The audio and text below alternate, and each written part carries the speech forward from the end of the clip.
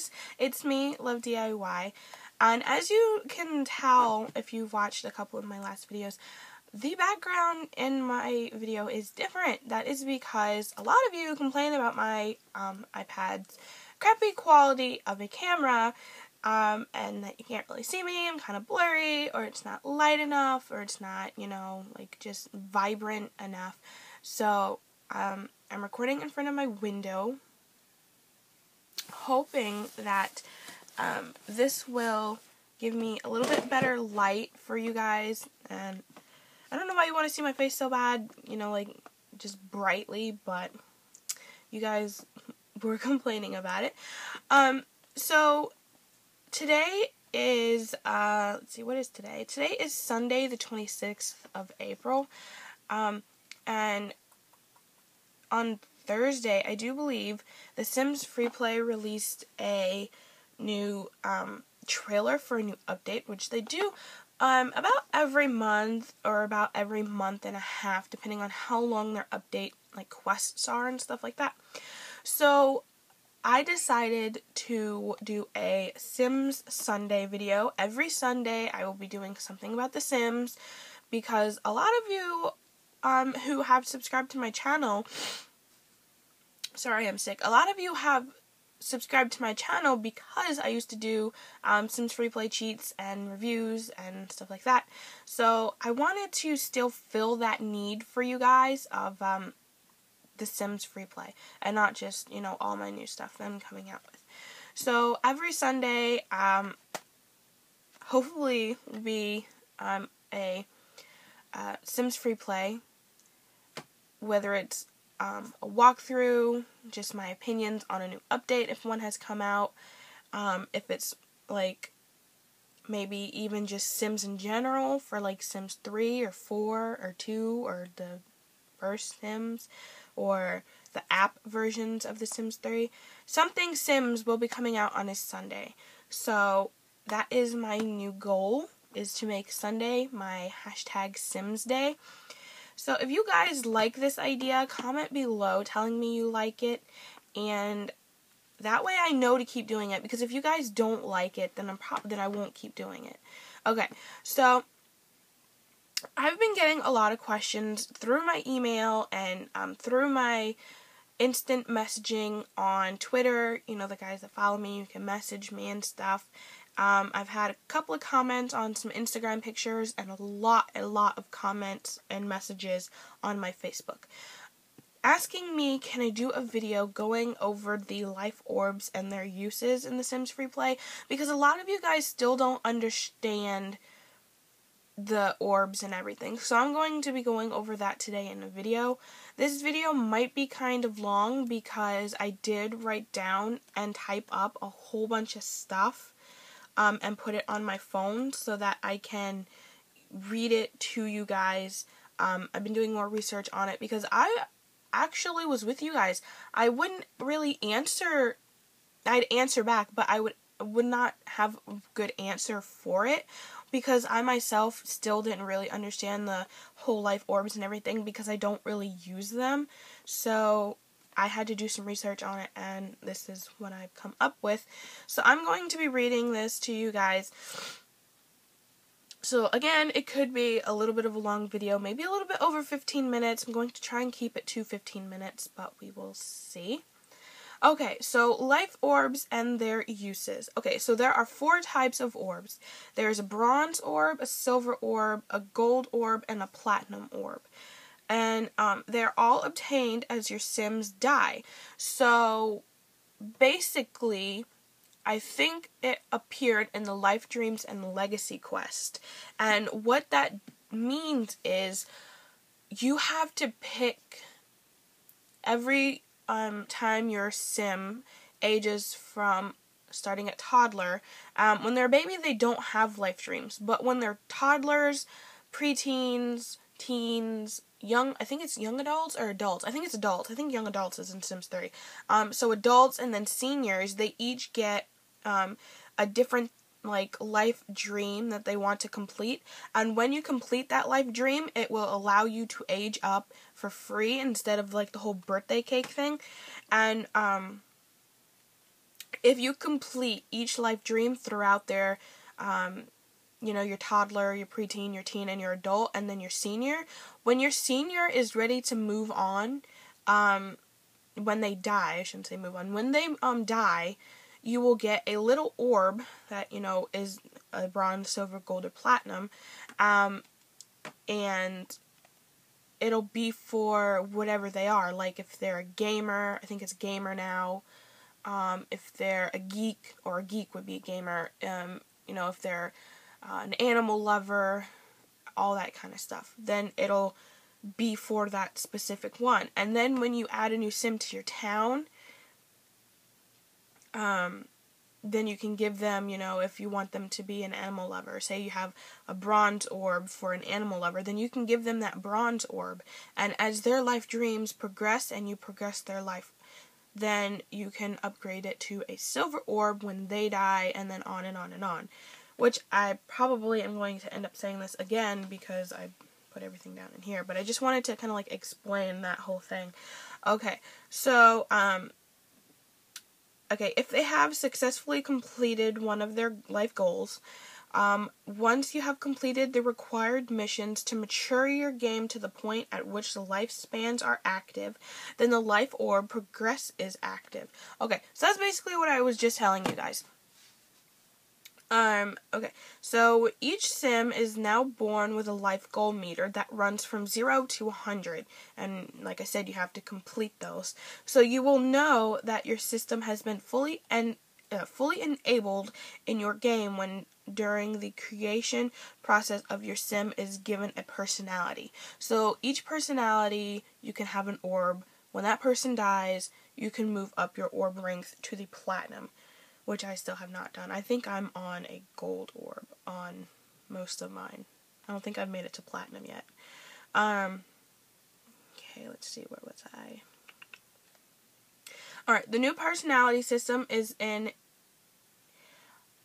part of the Orbs system. Once the system is fully integrated into your game, the sims that already existed will not have a life dream. So if you guys have not done the life dreams and legacy quest, then this doesn't really apply to you because you have to do that quest before this is put into your game.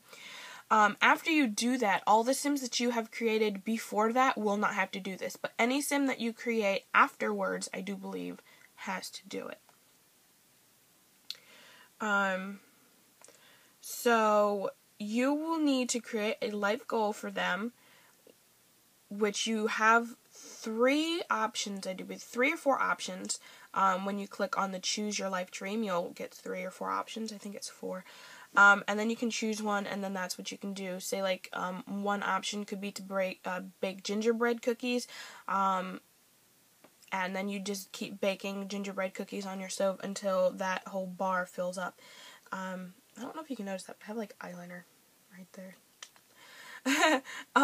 But that's what that means. And it says that you can accomplish this by using your wardrobe, which you open the wardrobe, and if you guys don't know what a wardrobe is, it's your closet, like your dressers and all that. You can open your wardrobe, and then you'll find the option to grant your sim a personality when they lack that status. Okay, so once they have obtained the personality / the life goal / life dream system, it's now activated for that sim. So you have to do it for every sim. And then you must do this for each of the sims that do not have a personality individually before they can fully participate in that part of living.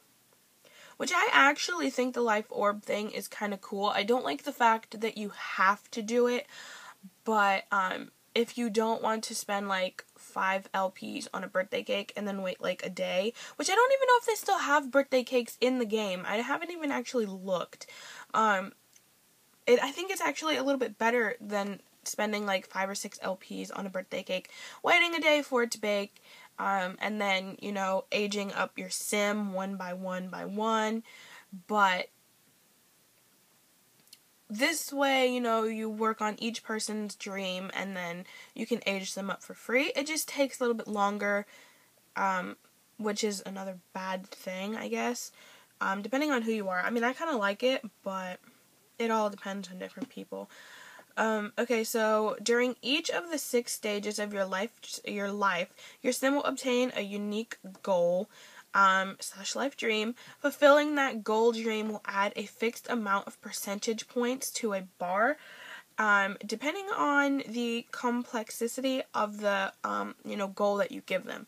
So, like, I think the hardest toddler goal for your toddlers is the rocking horse one. So if you guys watch this and you're just now doing your life dream stuff, or even if you've done that and you want one that's not going to take forever to age up your person, for toddlers, I know for sure it's the rocking horse one, because the rocking horse one only takes like the max of 45 minutes each time, and you have to do it so many times before they age up. I found that out the hard way. I had a couple of toddlers, and I thought, oh, this would be so fun, their moms did, like, the horse trick things and all that, and I want them to do, what their moms are doing when they get older, so I'll just make them be, like, little horse rodeo people, and, ride their horses, and then when they grow up, they can ride the bigger ones. Yeah, it took me, like, about maybe not 2 weeks, but, like, a week to get everybody who I had doing the rocking horse thing completely finished, because I don't have my own internet. I can't play whenever I want to now, which is probably another reason why it took so long, but I did try and stay up on it and it still didn't work. So I think the rocking horse for the toddlers is the longest one. I'm not sure throughout everybody else's which one's the longest one, but I think, me personally, the longer the goal is, like, to bake, say, like, gingerbread cookies, I'm not sure how long it takes, I'm just going to say, like, 8 hours. I think the longer the task is, the more it gives you and the shorter amount of time it takes to fill it up. Okay, so will be fixed the percent, yeah. Okay, so if your sim dies without completing or filling the meter, they will not receive the orb. So if you didn't finish the life quest for that sim before it passes on, you won't get it. But they do give you the option before your sim passes on if you'd like to reverse their age so that they can go back. Say, like, if they're senior and you're fixing to die but you didn't finish, then you can spend like 4 or 5 life points and they will go back to the peak of their senior, like, whatever, when they first turn senior, and then you can do that whole cycle all over again to try and complete your thing. But you will have to spend life points on it if you want to get that orb. But, if your sim dies and you don't really care about the orb, then I guess it doesn't really matter. Then I guess you're probably not even watching this video right now. Your motivation is to get the meter to 100% prior to your sim's expiring. If you fill the meter when your sim passes away, the life orb will spawn. So when your person dies and you got your orb, you can click on the orb, and you can either give it to a sim that you don't have an orb for, that you have the same personality for, or you can just put it into your inventory, and whenever you create a new sim, then you can, give that orb to that new sim. Let's see. Okay, when this happens, you should open the build/buy menu, tap the orb, and place it into your inventory. You do this because the life orb can be used for several purposes, which we'll now cover. The life orb and its uses. Okay, so there are 3 uses for the life orbs that you have placed in your inventory and saved at the present time. The first thing is generating income. A life orb can be sold from within your inventory to create wealth. So you can sell your life orbs if you're broke. And I don't know how much they sell for. I didn't even know you could sell them until I had researched this. But I don't know how much they sell for, so I couldn't tell you. I don't remember looking it up to see how much it is. I could have, but I don't think I did. So it can be sold to create wealth. If you think of that as the inheritance passes on from a senior to their relations, then it's strongly recommended that you never do this. The money that can receive through selling a life orb is never worth the effort that went into your creation or the potential good you can do with using it for another sim. which means basically if you're kind of like me and you like to have families with kids and all that, and dogs and pets and stuff, say you're the parents, the kids get older, they're turning adults, your parents are dying off, you can, keep that whole generation going in the family and get to your platinum orb and stuff like that, which is why they say you don't have to sell it, but you can if you want the money for it. The second one is for life orb improvements.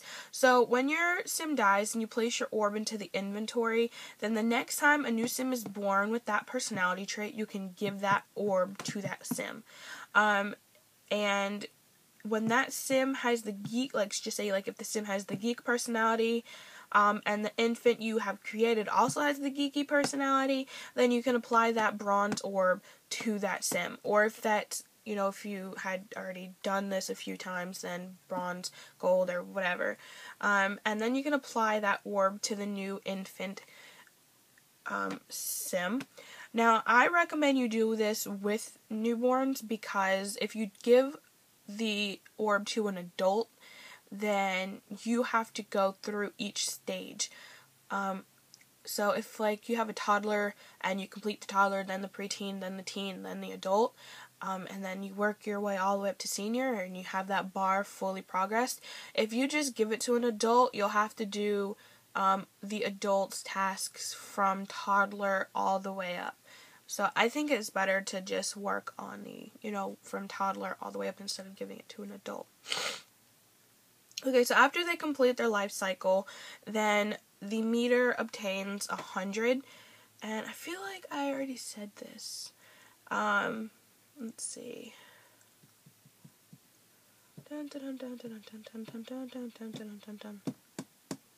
Yeah, I already said that. Okay, so moving on to number 3, because it basically covered number 2. Creating building orbs. Okay, so your life orbs can also be used to create buildings.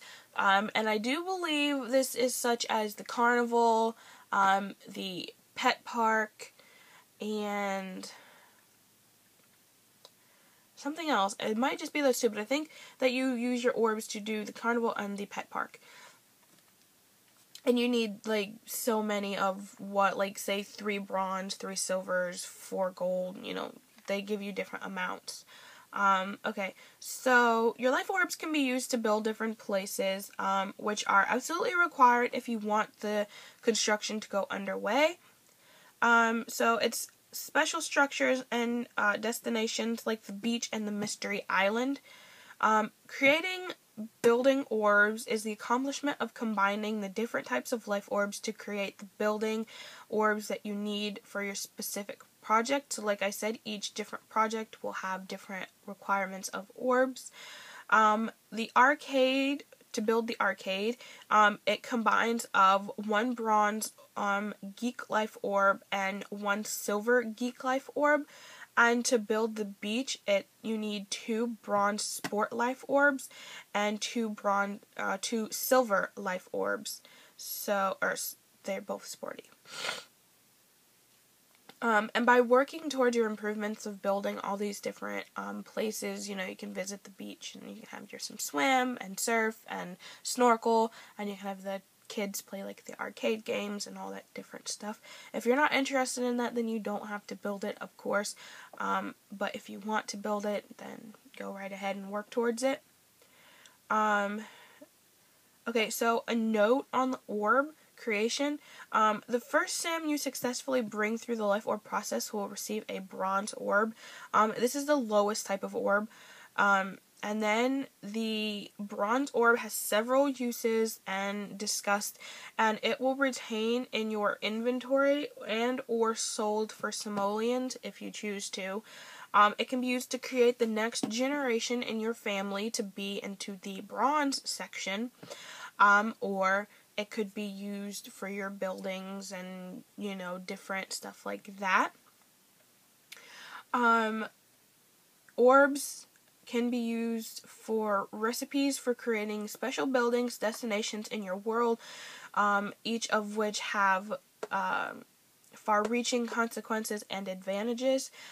So in the short orb system function basically as as tangible means that you can assign your value for your sim and their life, and it means that you can improve both your sim town and your society. So there are plenty of things that you can do with your life orbs. I'm sorry if I kind of rambled on and like maybe you don't understand.